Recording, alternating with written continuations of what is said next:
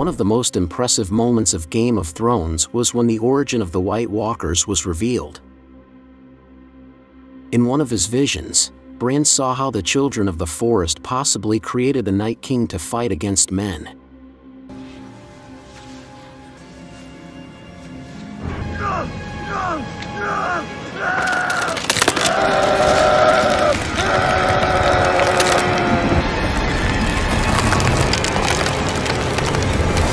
But something went wrong. The Night King rebelled against his creators and brought the first long night to the world.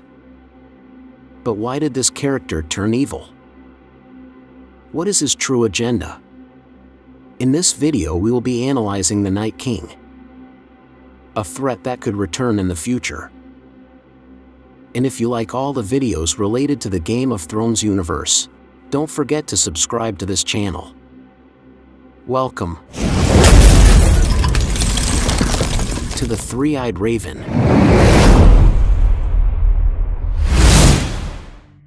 This story begins thousands of years before Daenerys' birth. The first men crossed from the continent of Essos to Westeros, looking for new lands to expand their influence. Men began to build buildings and claim everything in their path, but Westeros is not an inhospitable place. There are people who refuse to submit to men. Here begins the first great war between the children of the forest, the giants, and the men. Although the giants were big and strong, they were short of intellect. On the other hand, the children of the forest were skilled in ancient magic, but they were not very strong, and their magic was not meant for war, so they began to lose the battle. As time passed, the children of the forest and the men came to a truce, a peace treaty that would be interrupted by the first long night. The men fought alongside the children of the forest to defeat these White Walkers, and the story of the Azor Ahai occurred, a hero who ended the long night.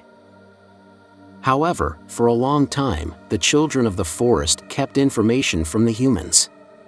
In legends about the White Walkers, it was never mentioned that the White Walkers were created as an alternate plan of the children of the forest.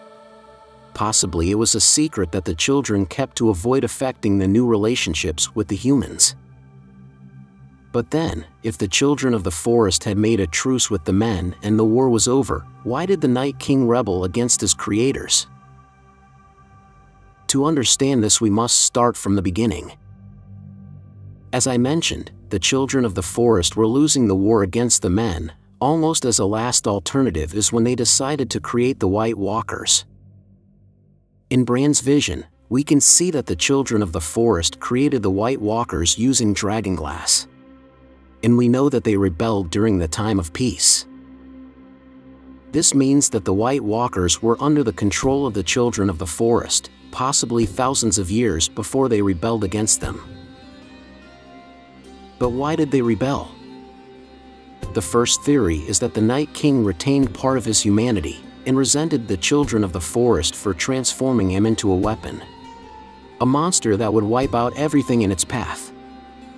Deep inside, the Night King may know that there is no way he can return to his natural state.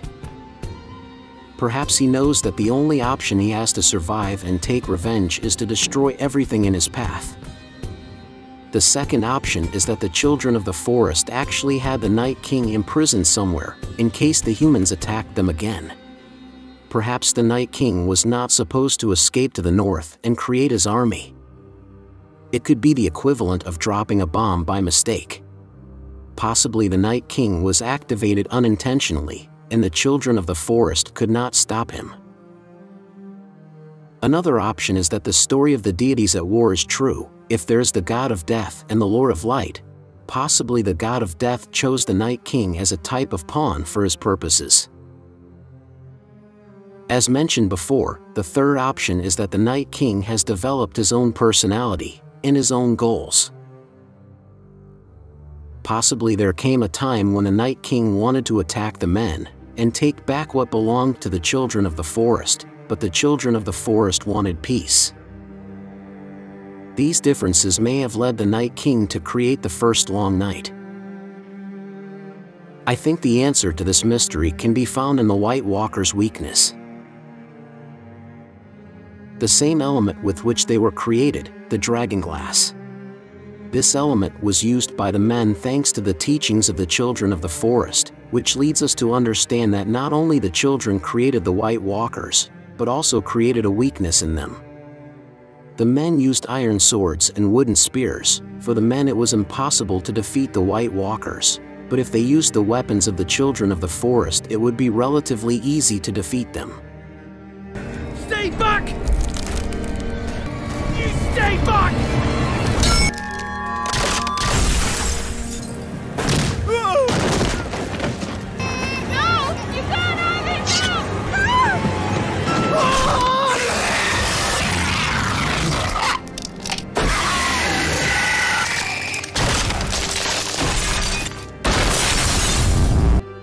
Possibly this is why the White Walkers have taken so long to attack Westeros, for they know that the children of the forest will use the dragonglass against them, and it is an element that makes them too vulnerable. But this means if the children of the forest created this weakness in the White Walkers, they saw the possibility of the White Walkers or the Night King rebelling. Which leads me to think that the White Walkers were created with some personality and individuality, who are not a collective mind that they can control.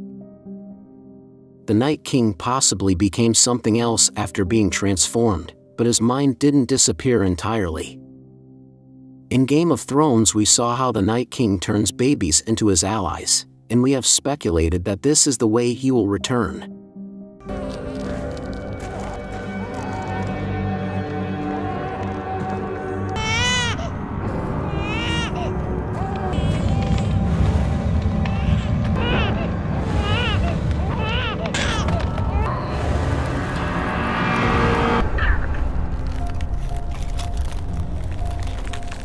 I think the Night King was defeated once during the Long Night thousands of years ago, and also at Winterfell.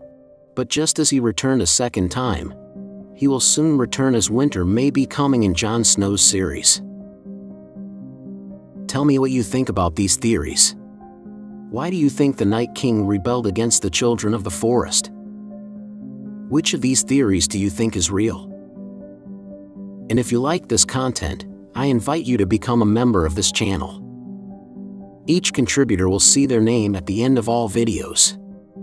And for more videos with theories, news, and stories from the Game of Thrones universe, don't forget to subscribe to this channel. You are on The Three-Eyed Raven.